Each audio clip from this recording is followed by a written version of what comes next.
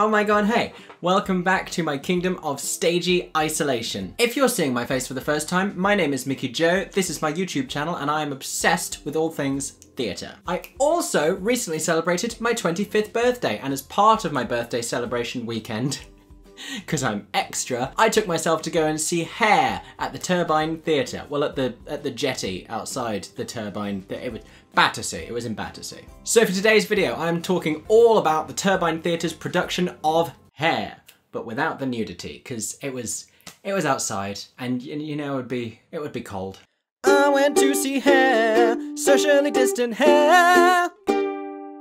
So I want to talk a little bit about the show and the setup they had there, but before I do, I want to show you the curtain call footage I managed to record, as well as the cast's curtain call performance of Let the Sun Shine In.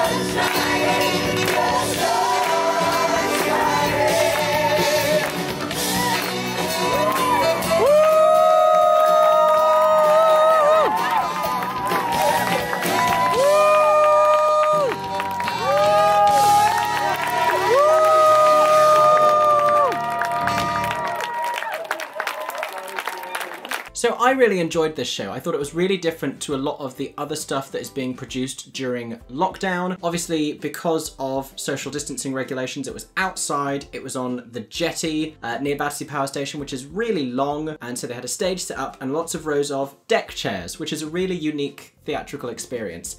I'm from the beach, I grew up at the beach, I am no stranger to a deck chair. Do I like it for theatre performance? As a novelty, yes. Practically no. I'm a tall person. I never have a problem seeing over people's heads. In a deck chair, I was like, because you sit like this and you're like getting comfortable. So I was fighting the urge to slouch and try and see over people's heads. And I was also a long way back. I was quite a long way back. They didn't initially sell single seats for this because of pricing, and I didn't begrudge them that. But then a few days after it had initially gone on sale, they put some single seats on the website. So I grabbed one of those. I think I was in row W. I was in a lovely yellow deck chair. And it did feel a little bit far from the stage, but listen, after 6 months, I'm just happy to be within a mile radius of people singing musical theatre. They had this really cool stage set up with a screen behind that was projecting loads of very clever graphics that I think my friend Sam helped to make. Somebody told me afterwards that he was involved. I need to check on that. And they were really cool, and they helped explain what the cast was singing about, because a lot of the vocals are very quick. It probably wouldn't have been a bad idea to have a camera set up and sort of relaying a feed of the performance to the big screen so people who were really far back could see it, but I don't know how possible that was being outdoors on a jetty. It was this really interesting setup. If you don't know much about the show Hair, it's all about the 60s and flower power and sort of the anti-Vietnam War movement and freedom and love and peace, and it's very moments of the show are very anti-industry and anti-manufacturing and capitalism, and so to see it set up this sort of mini hippie tribe commune with London's industrial skyline in the background and Battersea Power Station looming over it, towering above it, it was so cool. Every time someone said something loud enough, it echoed off of Battersea Power Station, which was all lit up and in scaffolding. It was this crazy juxtaposition of things. In terms of just unique theatrical experiences, every few minutes the Uber boat would go past, which I just thought was hilarious. Hair itself as a show is one I really love. I've seen it before, I saw the tour, I've listened to the cast recording a huge amount. I was listening to the cast recording just before I got tickets for this, and then it went on sale, and I was like, yes, I love Hair. I don't know if Hair works as a concert like this.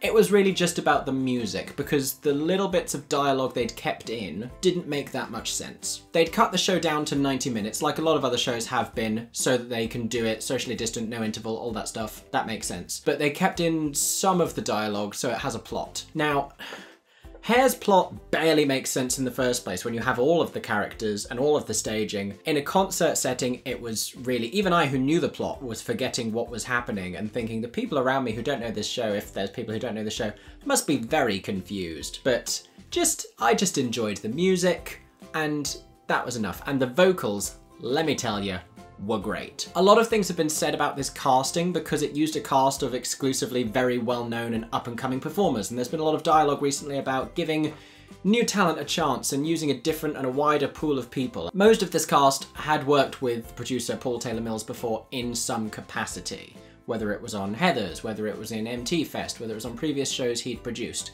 It seemed mostly to be cast from, I don't want to say his friends, but possibly a fairly small circle of known performers. But it was also very clever casting because he's cast alumni from Six and Heathers and the cast from And Juliet and Be More Chill, and the overlap of fandoms meant that this sold very well. And as much as people love to knock this casting, everyone was great and really well cast in these roles. Jodie Steele as Sheila Franklin, she's so well cast, I was convinced before that she'd played the role before. I thought, surely Jodie Steele's already done Hair. It's such a great show for her.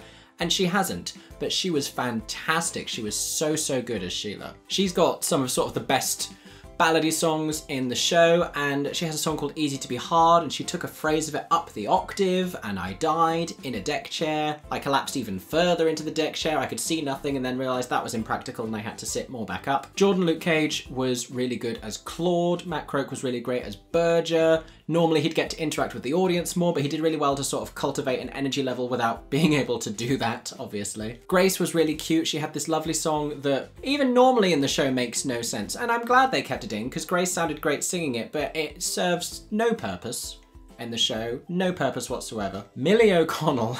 If you're looking for someone to give you a committed performance, look no further than Millie O'Connell. She was playing this pregnant, infatuated stoner girl, and she was just crazed. She had the thickest southern accent. She sounded like Rogue from the 90s X-Men cartoon, and she was just full crazy, and I loved it. And you know what? It's the energy level I've come to expect from Millie O'Connell, if I'm being honest. Layton Williams was great as well. Obviously they were on this small stage, they couldn't dance much, but when they got into these more sort of upbeat and energetic numbers, he jumped onto the back of the stage, which looked precarious and unsafe, but he was doing these amazing dancing things and just sort of bringing an energy just by choreographing himself. I don't know if that was choreographed or just him ad-libbing. The show was directed by Arlene Phillips, who obviously has a strong dance background. Blake Patrick Anderson, who played Michael in the recent production of Be More Chill in London, was amazing as well. He was really well cast. He played a couple of roles. He played Woof, and he also played Margaret Mead, who is a woman who's played in the show by a man, and he was really great as both. It was just a really good piece of casting. I think my biggest shout out has to go to Danielle Fiamanya, who is currently in the cast of And Juliet, who is going to be understudy Elsa in the London production of Frozen. This is her second socially distant concert show since theatres reopened about 5 minutes ago. That speaks to the talent level and how excited everyone is about this sort of rising talent star that she is. She was incredible. She was so good in this show. She sang Aquarius, and then she sang a couple other numbers, and just like her physicality and the vocals were everything. She is so good. Not someone I knew much about before because I'd only seen the little ensemble bits she had in And Juliet, but now is she on my radar? Oh boy! I tweeted immediately afterwards, I am joining the Danielle Fiamanya hype train. It was such a great cast. It's one of those things it would be lovely to revisit if we get the chance to see them in a sort of more fully staged production. The whole thing made me think that it would be a great show to do somewhere like Regent's Park in an outdoor setting, because it gained a lot from being in the open air, even if it was very at odds with the sort of industrial backdrop that it had. But the vocals were so good, the score is fantastic, the band were amazing, everything about the experience felt really safe, felt really comfortable. I even ran into some friends that I got to catch up with, which is something I've missed about theatre. The whole thing, I could not fault it whatsoever. If you get a chance to see any of the other shows that are being done at the Jetty outside the Turbine, I really recommend it as a venue. It all felt really safe, it's really easy, really comfortable, it's in Battersea, you can take the train, you don't have to get there by boat. If you want to take the Uber boat, I don't blame you, it seems fun. I'd love to take the Uber boat. You don't have to wear a mask during the performances because it's open air. They have cocktail stands and I think vegan hot dog stands. They had all sorts of stuff there. It's a really fun, just novelty new theatrical experience. So I can recommend. If anyone else saw Hair at the Turbine Theatre, let me know your thoughts on the production. Let me know if you agreed with what I thought in the comment section down below. I hope you enjoyed today's video. If you did, make sure to subscribe to my channel for lots more stagey content coming very soon, including more theatre trips, more performance footage as well. I hope that everyone is continuing to stay safe and that you have a stagey day. For 10 more seconds, I'm Mickey Joe Theatre. Oh my god, hey. Thanks for watching, have a stagey day. Subscribe!